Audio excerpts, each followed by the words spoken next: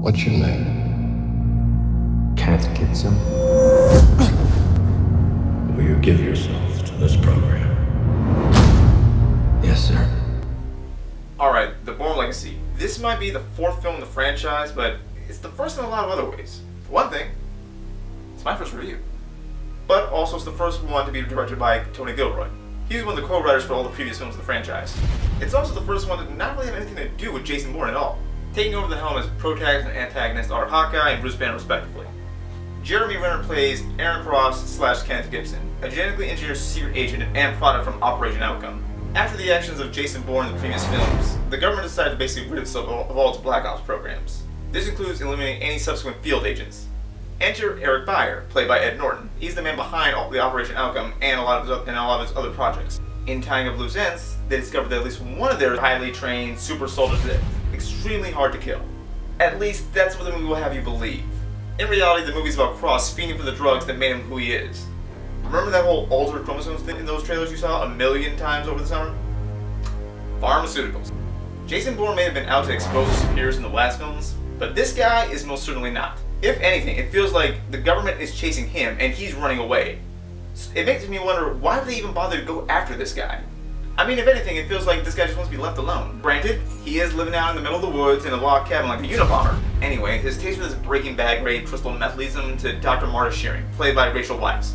She's one of the scientists behind the product that Cross is after, and subsequently, as a part of Operation Outcome, she's got to be rubbed out herself. But it's their run-in that's the real start of the movie. Unfortunately, this is about an hour into the film. Don't get me wrong, it's not as though there's nothing happening in that first act and a half. It's just that it's a lot of drama you just kind of get dropped into. A lot of talk, a lot of rushing, a lot of security clearance and stuff like that, but it just feels like nothing.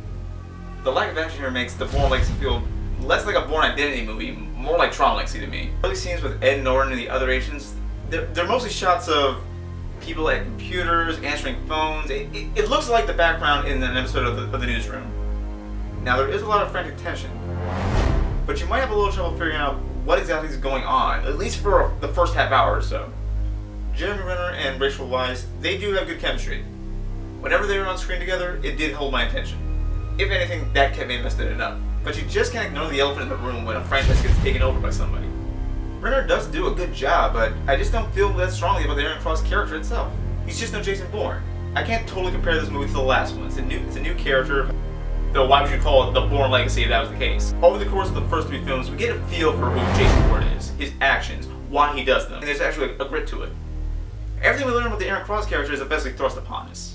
We get everything from flashbacks, and there are several of these sequences throughout the course of the movie. And they range from so-so to pretty good. None of them are outright bad, but it just kind of feels like everything that we feel for the character is just manufactured. Honestly, I was just hoping to get a feel for who any of these characters are. Cross, Shearing, Byer, but ultimately it just doesn't end up bearing weight. You want the mystery of why Cross became the super soldier that he is. Or for that matter, why any of the other 8 or 9 agents did as well. Oh, earlier I said that Jason Bourne has nothing to do with this movie. That's not entirely true. His mugshot shows up every few minutes in this thing. Matt Damon might be collecting a check on this thing on the virtue of his driver's license ID alone. If you took a shot every time Matt Damon's face showed up on screen, it would outnumber the body count after the first hour of the movie. The movie feels uneven. As much as I've griped about the long spans of drama and talking, I will say that they do make the action sequences that much stronger. There just aren't enough of them. Of the 4 or 5 action sequences in the movie, maybe the first 3 are like 5 minutes each or so. But those action sequences also add to the unevenness of the film. What most people liked about the Bourne movies was that they took the spy genre and made them grittier, more realistic. They even made James Bond take notice. Here, Jeremy Renner has more powers than he did in Avengers. You literally see him jumping across mountains, fighting the dire wolves from Westeros, and there's a point in which he's just evading Starscream. Can I just say, I don't know what challenged my suspension of disbelief more.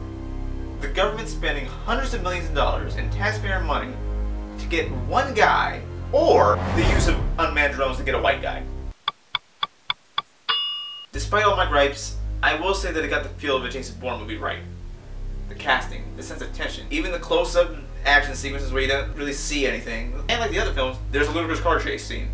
The ending does not resolve much though. It always suits to serve the purpose of making another movie later on. But the action performances were enough to hold my attention. Overall, I can't say that I hated the movie. I just can't say it was worth the full price of a ticket, that's all. Of the 4 movies, this one comes up short of winning the bronze. See it at home when you have a chance, maybe check it out at a matinee, but really, this is one you can probably skip on.